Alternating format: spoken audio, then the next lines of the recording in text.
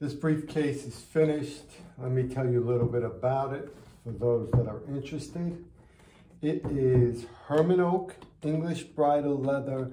It is a little bit different than the bridle leather that I've been using for a few years now.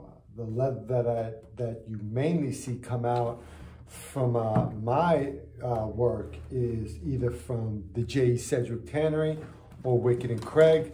This is Herman Oak. It is an American tannery. When I first started making briefcases, this is what the leather I started making cases on. It's beautiful leather.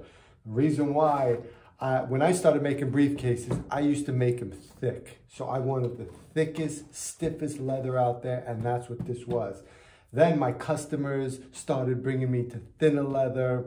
I would use Wickett & Craig because they could thin the leather for me to my dimensions a lot, and that's great, and it's still a great leather. It's slightly different.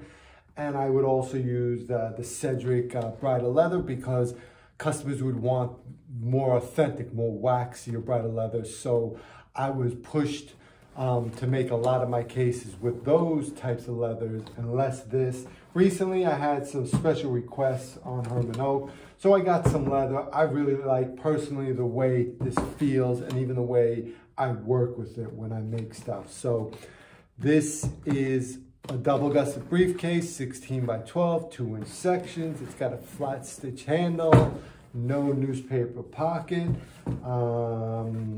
You got the rings on the top, and it's got a Marcellino latch right there. I got the logo on top of the latch. The latch is covered.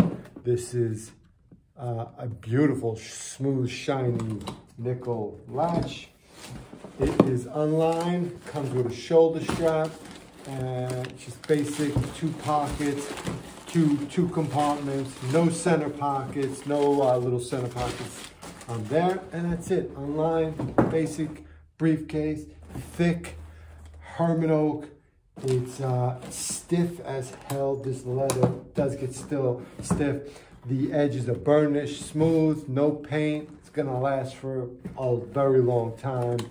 It's classic, it's beautiful. Once this stiffens up, once this softens up, it's gonna feel even better, and it starts building the patina. But whatever, that's it.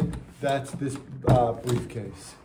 It's a Habermas style, just with a flat handle. This is something that I have been putting on the Habermas style in my most modern briefcase the past few years, I'd say. So that's that.